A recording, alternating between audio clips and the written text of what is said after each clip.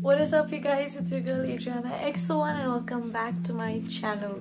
In today's video, I will be teaching you guys how you can travel with your pet on an airline within India. So if you guys would like to know more, then just keep on watching. Okay guys, so I've recently shifted cities because I'm finally done with college. I really want to make like a big ranting series about NIFT and why it sucks. But yeah, I'm done with college. I'm finally in a new town. I'm in Bangalore now, and yeah, it's pretty big changes in my life. And so when I had to shift to Bangalore from Bombay, I was stuck with the dilemma on how to shift Mochi. This is Mochi, say hi. And Mochi is a beautiful Persian cat, and I was stuck with the dilemma on how to shift him from Bombay to Bangalore. And I thought that taking the train was way too risky since I'm traveling alone and I just didn't want to take that risk. So I decided to research a little bit on Air India and how to travel with your cat, and the lack of information on the internet disappointed me, to say the least. I don't know why Mochi is being a grumpy little cat, but he's usually much more okay with the camera, but today he's just got his own little tantrums. Basically, I'm just gonna keep it super simple. I'm gonna try to keep this video as short as possible. I've got a couple of clips, and I finally upgraded to an iPhone, so now the filming quality is so much more better. Yeah, the clips are gonna be from the Android phone. It's gonna be a little bit wonky, but just bear with me guys. I tried my best. I tried to film as much as footage as possible, and without much ado, let's get started. Let's get started with how to prep for taking your cat on an airline via Air India.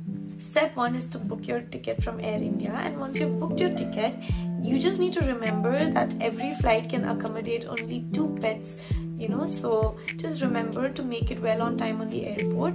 The chances of another passenger having a pet is extremely low as it is, and I was not worried about that. But even then, I was at the airport at least 5 hours in advance. Before we do all of this, a couple of days prior, you need to make sure that you're able to contact the manager at the domestic airport or the domestic terminal, and just ask them if it's allowed or if it's not. Most cases they will tell you to just call up Air India support, but don't worry guys, it's just this endless loop between Air India and the airport manager. So at the end I just gave up and I went with my gut instincts, and everything turned out just fine. So I'll be showing you guys the bag that I took Mochi in. I'll keep in a couple of footages here. I'm also gonna link this bag down. It's available on Amazon, so you can check the link in bio. If you are comfortable taking your cat in a backpack, you can take your pet in the same backpack that I took Mochi in. He loved it. Super breathable, super comfortable, and it was so much more easier to carry him on my backpack than carrying him like this, like in a normal bag or a carrier. Make sure that your carrier is big enough for your pet, and make sure that you're at the airport at least 4 to 5 hours prior to your flight, because this process will take you some time, trust me. And 48 priors, aka 2 days before your flight, go to your vet. So go to the vet and ask them to give you like a fitness certificate for your pet cat, and they'll do it for you. So Mochi had his booster left, and we just quickly got it done a couple of days before his flight. Thank God I noticed that I didn't get his booster done in time, but yeah, we got it done. And then we got this certificate, like this paper. Keep it safe. Keep all the vaccine report cards safe as well, in a file. So your vet usually will give you all your certificates in this file. Keep that super safe and keep it with you. Keep it on hand when you're entering the security. Okay, so to keep it simple, step 1, get your fitness certificate 48 hours prior to your flight. Make sure that your cat is old enough to travel as well, because I don't know the loopholes if your baby is like a kitten, so I'm not really sure about that. But my cat was around 9 months, 10 months old now. He's around that age, so he's more than fit and healthy to fly, and it's not a big deal. But yeah, if your cat is way too underage, like a baby, like a newborn, I think they may not allow your kitten to travel out of safety issues. And step 2, you're gonna walk up to the security desk. Nobody's gonna ask you anything in security. You just walk in, and you're gonna go straight to the customer care desk for your pet, and you can just inform that you have a pet cat. That's all I did. I went to the desk of Air India when I entered the airport. So I have a pet cat, so what do I do now? and so they will tell you to just go ahead, go into the check-in.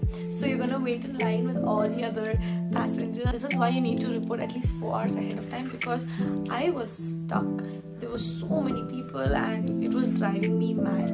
Okay, so you're gonna go straight ahead, and by then they inform the person at the desk that we have a passenger with a pet. So this was how it was for me. The experience may vary for you as well, and it varies from person to person, but most probably it's gonna be like this. They're gonna inform the person at the check-in counter that there's someone with a pet, and after that it was pretty much smooth sailing. I had to sign a couple of documents, like one or two papers I had to sign that stated that they are not responsible for my pet under any circumstance, and you need to wait for your captain's approval, and most probably he will give it. There is no reason why they will decline a pet on their airline. And after that is just a waiting game. So I was just waiting for the captain's approval until then, after I signed that ticket. So they're gonna charge your pet around 600 and something per kg. So this chonky boy was around 3 kgs, barely hitting 3 kgs. So I was basically charged around 1200 and not more than that, and I found that very affordable. Come on, that's more affordable than the extra baggage charges that you guys have to usually pay. And after that I have to pay for the pet ticket. It's called a pet ticket. So after signing the documents at the front desk, you will end up going to the billing counter and you'll pay the amount according to your pet's weight. You just go from the billing counter back to the same check-in counter that you came from, and they'll give you your boarding pass. So now with this boarding pass, you can go ahead and make your way through security check. Security check-in can be a little bit of a hassle for people that have very aggressive cats, cats that meow too much, or cats that don't like being put in carriers and all that. So you can sedate your cats if you want to, but I did not find it necessary for this cute little boy. He's so cute and he's so docile that everybody loved him. The air hostesses found him so cute, and he was just silent the entire trip. He did not meow even once, not even in the bag. So basically you just have to make your way through security check-in. This is where it gets tricky, and this is where the security guard will expect you to remove your cat from the carrier so that they can x-ray the bag. Okay, so Mochi here was just sleeping on my shoulder the whole time when I had to go and do my security check. So I kept his bag through the tray, and I went in, and the female guard was just scanning me, and then Mochi was just his entire arm was around my neck. So yeah, and it was pretty cute. I absolutely loved this experience. I did not find it hectic. I did not find it scary for one moment, and I knew deep down that everything would be fine with my cat. And basically you need to remember that the weight limit for a cat is around 6 kg. So if he's exceeding 6 kgs, basically they would have to put him in the place where all the luggages go. So they have this little area designated for pets, and it has oxygen regulation and all that, so you don't have to worry about that. But I'm just saying, if your cat is overweight and fat, he's gonna go down there with the luggage, and they may not allow him to sit with you. So when you're on the actual flight, these are some rules. You cannot open the bag under any circumstance. You cannot feed your pet under any circumstance. You cannot just unzip your bag and just keep your hand in. I didn't do that either. Mochi was pretty much so docile and sleepy. He was on my lap the whole time, and we were given the final seat. So the last seat is what you will get, and all the people who have a pet on the flight have to sit in the last seat.